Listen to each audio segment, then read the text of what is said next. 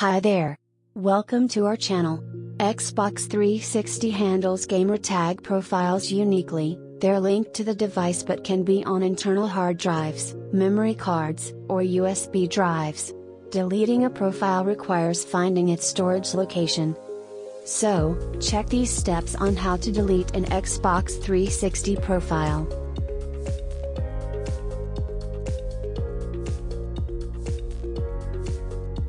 One. To access system settings on your Xbox, press the Guide button, open Xbox Guide, go to Settings greater than System Settings, and press A.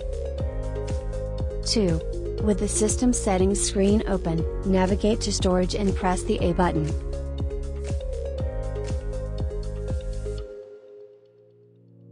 3. Xbox 360 profiles can be on the hard drive, memory unit, or USB. Pick the storage with the profile, press A to remove it. 4.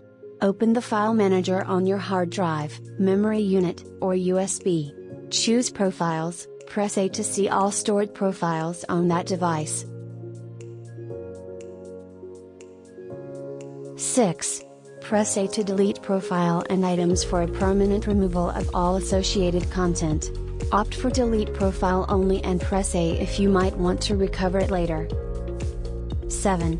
After choosing deletion, wait for the Xbox to complete the process. Once done, the screen will display remaining profiles.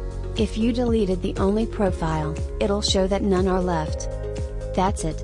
You have successfully deleted Xbox 360 profile. Like and subscribe the channel for more useful info like this.